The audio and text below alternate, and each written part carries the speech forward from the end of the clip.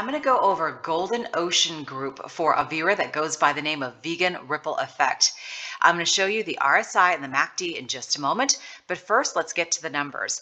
It ended the day at $12.52, up basically 1%. The 52-week low, $6.62.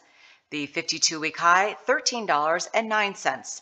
Volume higher than normal with 4.3 million shares traded. We typically see 3.6 million shares traded. The market cap, $2.5 billion. It pays a nice dividend yield of 20%, but be careful, it can be a very volatile stock. Now, taking a look at the performance for the week, it is up nearly 3%. For the month, up 1%, and for the year, a whopping 86%. Under the technicals, it's considered a strong buy for the day. Under the analyst rating, it is considered a buy. And taking a look at the chart itself, we are right here at 2 standard deviations. This is 3 standard deviations, and this is 4 standard deviations. This is resistance, resistance, and another form of resistance. And when a stock tends to hit resistance, it pulls back a little because people are taking their profits and they're running. They are cashing out. So what happened when it hit resistance right here? It started to go down, and now we're back at resistance again. So on tipranks.com, the average analyst forecast is $16.50. On the low side, it's $13. On the high side, it's $20. On Wall Street Zen, it's $12 across the board, and we've already passed the $12 mark. Again, we are at $12.52, but let's round up. Let's say you bought this at $13. If you bought it at $12.52 and it goes to $13, your return is 3.83%. If it goes to the next level of $16.50, that is a return of 32%. And if it goes to the level after that, that is a return of 59%.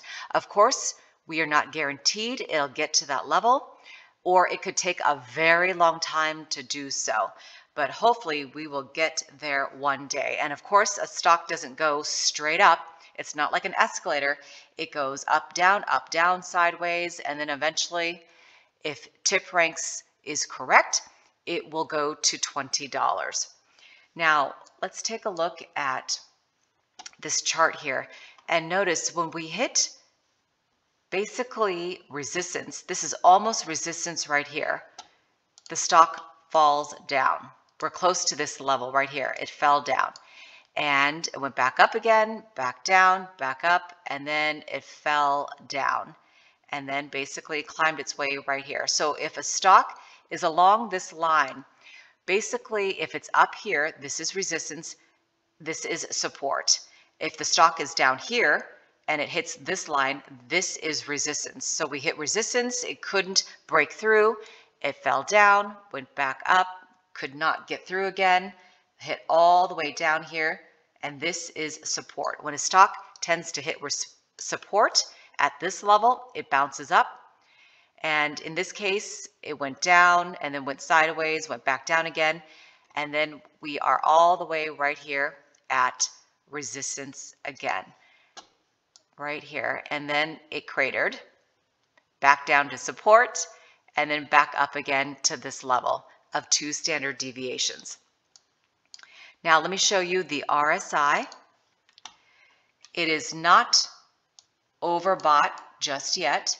This is the zone where people typically start to cash out, and we're not there yet. There's still plenty of room to the upside, and definitely we are not oversold.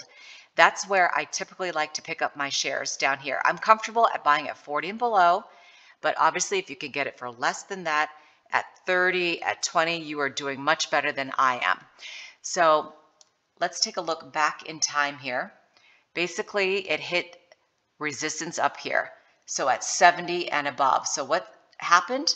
This is the zone right here. It started to fall down. People started to take their profits. Maybe there was some bad news in between, so it kept it down there, but it started to bounce back up.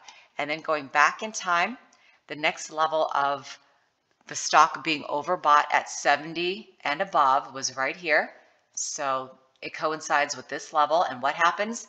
The stock fell down, it hit support, and then bounced back up again. And then obviously the cycle repeats itself over here, and hopefully it will continue to go up. But that is, taking a look forward in time. We don't know if that's going to happen here. Now, let me show you the stock on the daily time frame, because it's very important to check out the different time frames because it gives you different buy and sell signals. We are right here to the upside on the daily is $14.19. To the downside is $11.37, and then down from there is $8.63, which I don't think we will get back to that level without going first all the way up and then cratering back down. So I don't think that's going to happen. Now let's take a look back in time. This again is resistance. The stock fell, it hit resistance, it fell, it hit resistance, it fell, and resistance again. And basically it almost hit resistance up here, but it hit 70, this zone between 70 and 80, and it started to fall down. So it's important to check out the RSI and the MACD as well. The RSI is churning up. It is not overbought just yet on the daily, so there's plenty of room to move to the upside, and the MACD is green and lit up, and it looks like it is going up as well. Let's take a look at this on the monthly time frame to show you the big picture. Let me get this out of the way. And basically this area right here is resistance. This is again 2 standard deviations, 3 standard deviations, and 4 standard deviations. This is money, this is more money, and this is the jackpot. It hit the jackpot and then it started cratering back here. Basically in 05, when we're taking a look at the monthly, it shows the big picture here. When in doubt, zoom out, right? You've heard of that. This is resistance. It fell down, resistance here, and resistance there. Will the cycle repeat itself and go back up? Hopefully, we'll keep our fingers crossed. Let's take a look at this on the 3-minute time frame. If you are either day trading or figuring out an entry point or an exit point, VWAP is right here at 1261. To the downside is 1249. To the upside is 1274.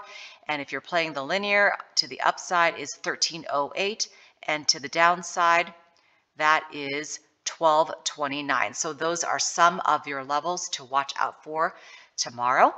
Let's take a look at how the day ended. As you can see, a lot of red across the board. We gave up a lot of gains. Microsoft down, Apple down, Visa, JP Morgan, MasterCard, Bank of America, PayPal, Nvidia, AMD, Google, Facebook, Amazon, Tesla, and Home Depot, all in the red today. The energy sector, nice and green, as well as the utilities sector. Now, I just wanted to go over that for you quickly. If there is a stock that you want me to go over, please comment below. And to check out my other stock picks, take a look at my other videos. Have a great day, and thank you for watching.